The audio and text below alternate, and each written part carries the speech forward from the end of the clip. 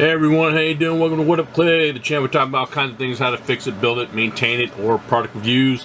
Right now you guys are probably thinking, man, all you do is test motors. Well, I kind of got on this electric motor testing frenzy kick thing. Just out there trying to look at different motors, see how they perform, see what the difference is, see if how one compares to another, and all the hype about tuning and modifying your motor and speccing your motor and everything else. But anyhow, that aside, today I have a Fantom Helix RS Helix. This right here is the it's the team spec. It's not the certified or any special version or anything like that. It's just their standard team spec one. The next one up is the Works Edition, and again, this is not the Works Edition, it's the Team Edition. This was $110, I believe it was. Got it at A-Main Hobbies. So let you guys know all the electric motors I have that I'm showing. I bought those. Nobody gave them to me to try them out or anything like that. They're ones that I purchased myself, so I have no special connection to any of them. Anyways, we get to the Helix RS17.5. It's what I like about this is the one-piece can.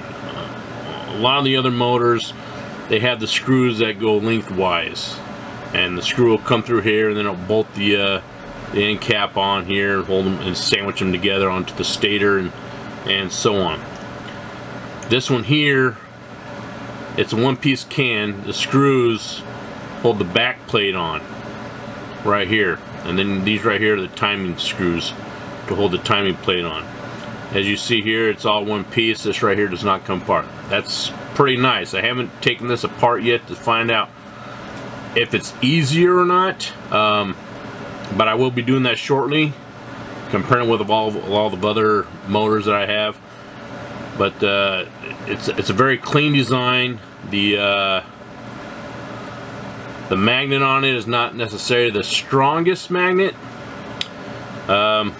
I'm only holding it hard enough just to hold it to keep from falling out of my hands, and I can spin it. And where you have ones like the Trinity slot machine and the Surpass rocket, those I actually have to hold it hard, not just to hold it from falling out of my hand, but to hold the shaft so I can spin it. This right here spins pretty easy, so I'm guessing it's not going to be really torquey motor.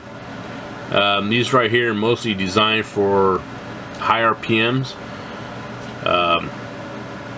Let's see, the soldering tabs, those are silver coated, riveted on.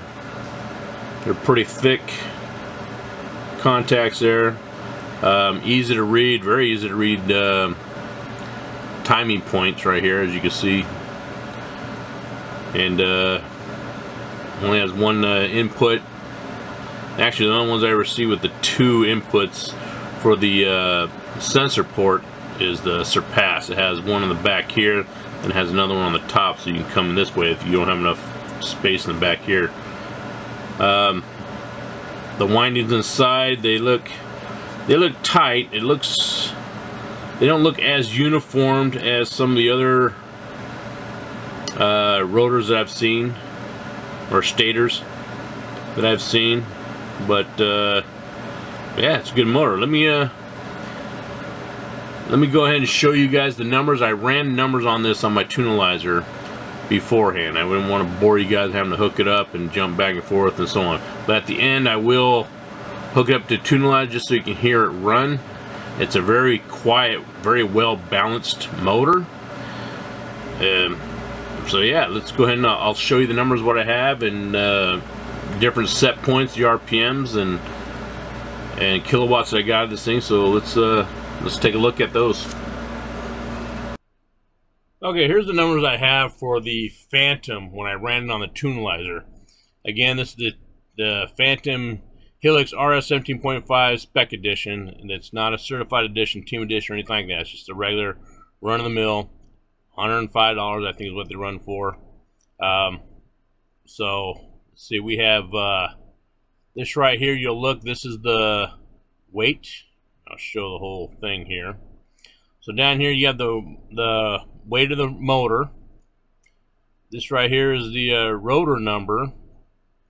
I don't have the rotor weight. I did not take the weight on it. It was tested in June 2023. Factory time was set at 39.7. My test voltage, which I test all the motors at, is 7.4 volts to make it all even. And let's see, let's move over a little bit here. Okay, so we have the current at 50.6 degrees is 5.47 amps. So if you notice, if I go up another 4 degrees, look at that, the sucker jumps up the current jumps up 3 amps. So this right here is pretty much the ideal timing, the highest time you want to be at, really, about 50.6. The rotor symmetry is 2.3.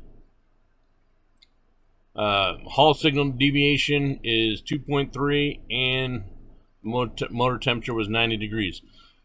So the comments I have on this motor, the notes I made on it was it's not the strongest magnet. It's actually, like I said, it's probably one of the weakest magnets I found in the newer motors that I'm testing here. But check this out. Check out the RPMs on this thing. 26,170 RPMs. To give you an idea how fast that is, that's roughly 1,300 RPMs higher than the, if you look right here, this is the Trinity slot machine here. Here, I'll go back so we can look at the names. So, it's the, whoops. So the Trinity slot machine comparatively, it's 24,000 compared to 26,170. This right here, this number here is when it was fully dressed. In other words, I added titanium screws, as well as I shimmed it with brass shims, and I used ceramic hybrid bearings. So, and that gave it another 500 RPMs.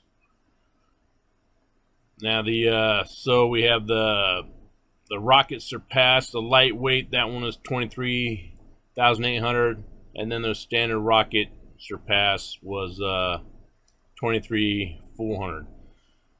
Now the RPMs on the Fantom, as I said, are, as you can see here also, are extremely high. 26,000 RPMs, almost 2,000 RPMs higher than anything else. But you lose torque for RPMs.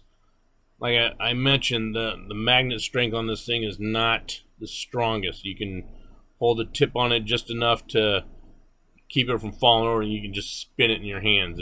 It's pretty easy to spin compared to the slot machine, and as well as their passes. Passes have the strongest magnet on them, on the rotor. So I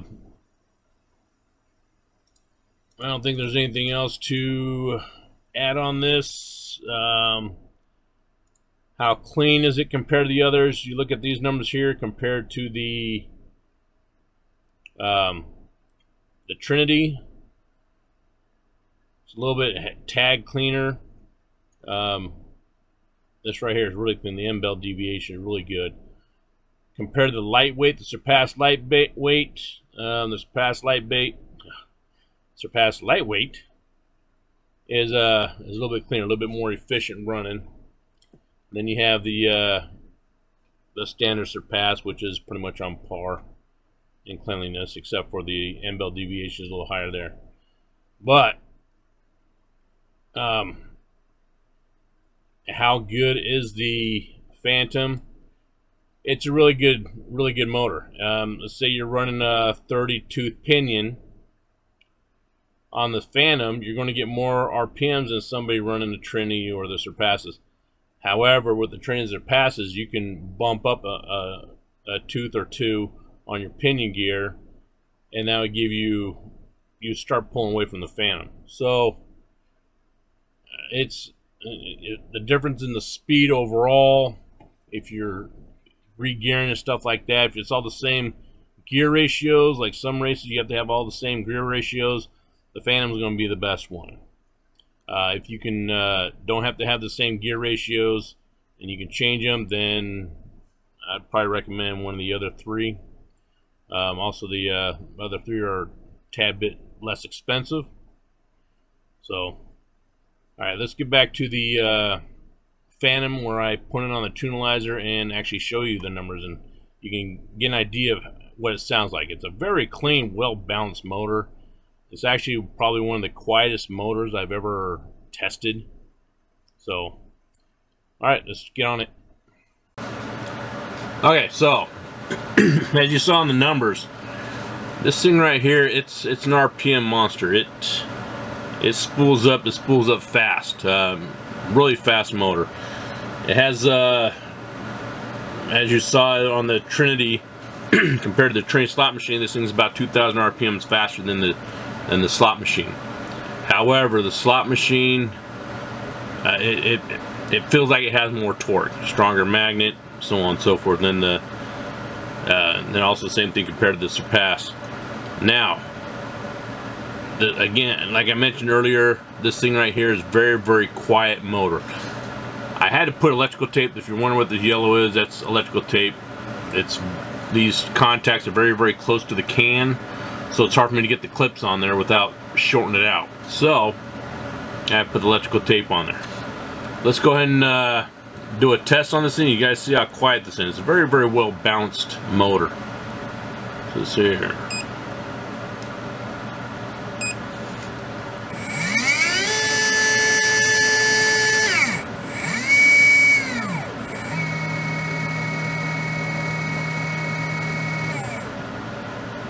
Yeah, I don't know if you guys heard that, but yeah, it's a very, very quiet motor.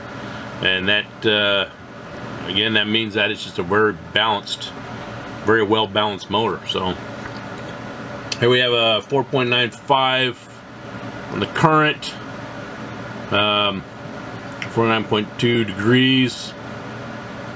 I can probably come up on that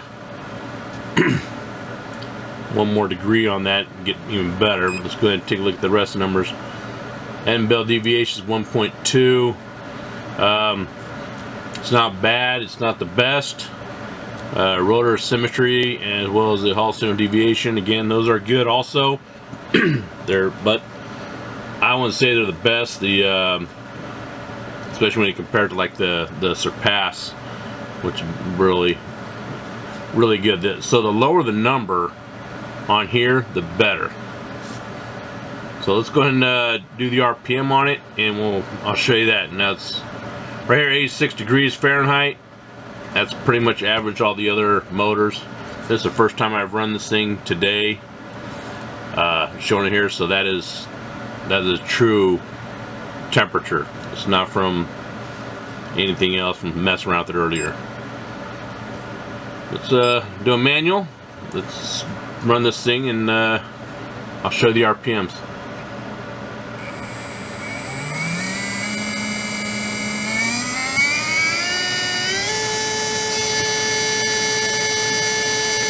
See how quiet that thing is, full throttle. There again, 25,900 RPMs, run about 4.9 amps. And again, I test all my motors at 7.4 volts. If I put full throttle and that voltage drops at all, I mean it flickers, I change it out, change the battery out, charge it, put another one on. Therefore, all my motors are ran with the same amount of voltage, so they're on the same playing field. If I run one motor at 7.6 volts, it's obviously going to have a higher RPM and stuff like that than a battery if I'm running on 7.2 volts. I mean, even if it's a half volt off, it's still going to be different. So there you have it. I think that this right here is a great motor. It's again, it doesn't feel very torquey, but it's very, very fast. Obviously, it's a very fast motor. 2,000 RPMs higher than the competition is nothing to be ashamed of right there. Now, so what I have come up in my next videos, guys, if you see this right here, this is what I just got in. A Trinity slot machine, certified plus. The $165 granddaddy right here. The one that everybody's bragging about, and a whole lot of, yeah. I have this motor here. I'm going to compare it to the Fantom. I'm also going to compare it to the standard slot machine, and I'm going to compare it to the Surpass Rocket lightweight, and I'm going to compare it to the Surpass 17.5, the standard motor. This right here is the torque monster motor. So I'm going to wait. I'm waiting on a tool, a special tool to help me do the testing on these things, do the comparison, do a really good comparison on them.